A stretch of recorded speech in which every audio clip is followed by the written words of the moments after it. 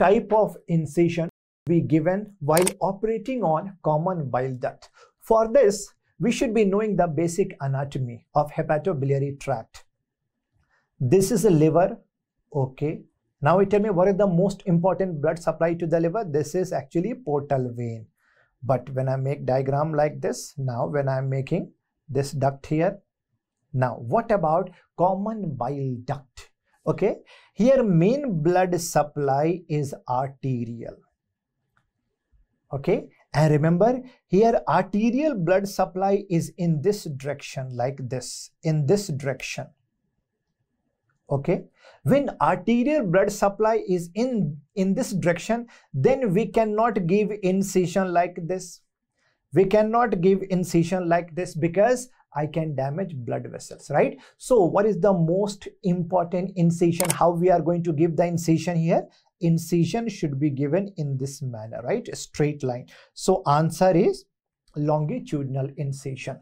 Question is, now which arteries are supplying here? Now I'll show you a diagram and you will be having more clarity. Remember here, inferior bile duct is supplied by posterior-superior pancreatico-duodenal and gastroduodenal arteries, and these are located at 3 o'clock and 9 o'clock position in this manner, right? And superior common bile duct is supplied by right hepatic and cystic arteries. Okay, so these are basic parts of anatomy. Now the question is, what are the other questions which we should be anticipating in the exam related to biliary tract? Most important topic here you should be knowing about stone in bile duct.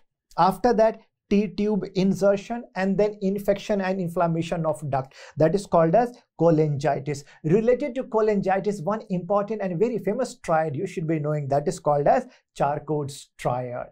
And after that, it can progress to Reynolds pentad. Question is, most important topic here you should be knowing stone in bile duct.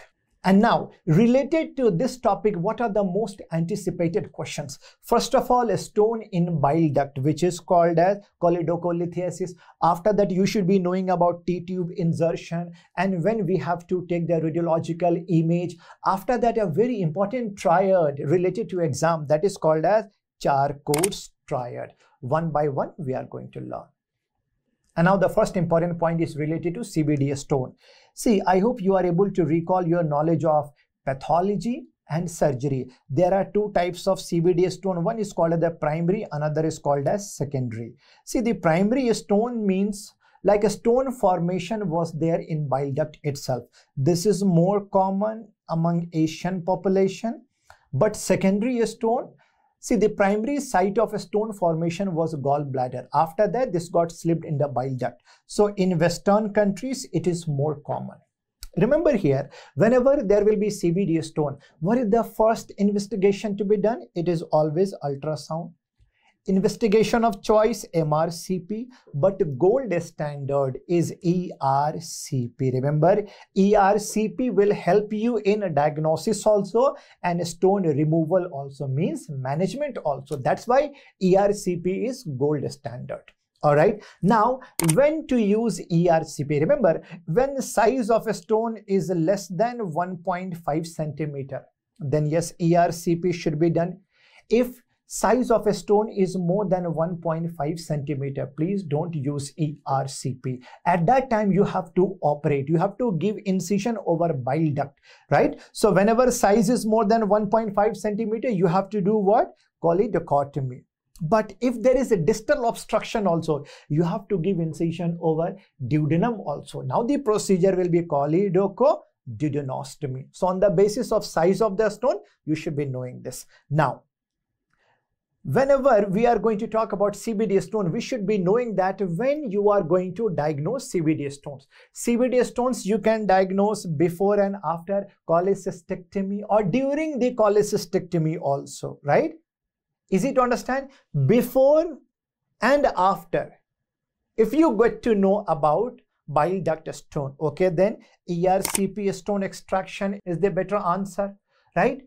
But remember, during this surgery, during cholecystectomy, if you get to know about bile duct stone, if you find it at that time during surgery itself, you can use 𝗬RCP and you can explore during the surgery itself, right? Intraoperative CBD exploration. Here you can use laparoscopic machine or open surgery, and after that post-operative 𝗬RCP.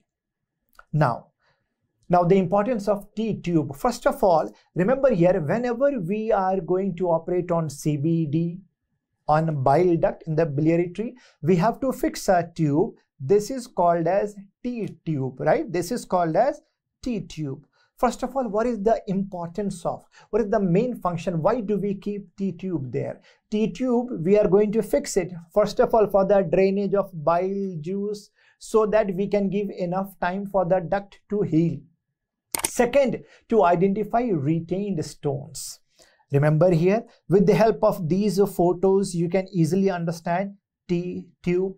Okay, first of all, we have fixed the T-tube. Now the question is, after how many days we are going to take a radiological image? Remember here, first radiological image should be taken after 7 to 10 days.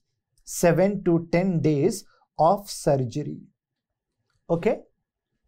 Question is, if there is no retained stone, if CBD looks normal, okay, then we can remove the T-tube. But if we identify some stones there, if there are retained stones, then don't remove the T-tube. You have to keep it there itself for 4 to 6 weeks for the tract to get matured. After that, let's see here.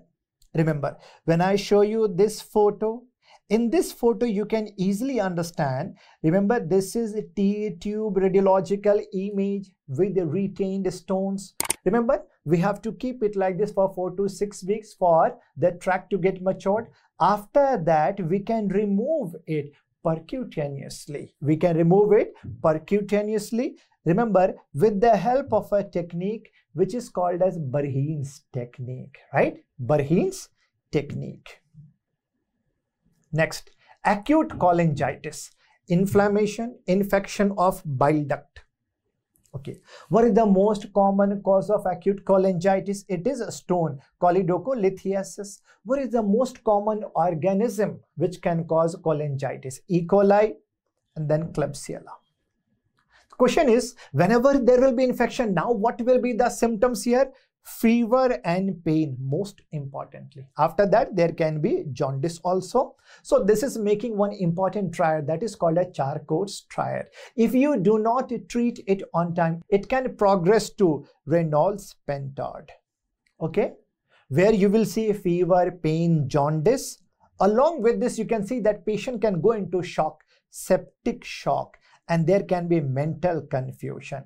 Now, this is an emergency condition. You have to shift the patient to ICU. ICU management is required here with aggressive IV antibiotics and IV fluid. Most of the patients will respond here, but 15% cases may not respond. So there you may have to perform urgent biliary decompression.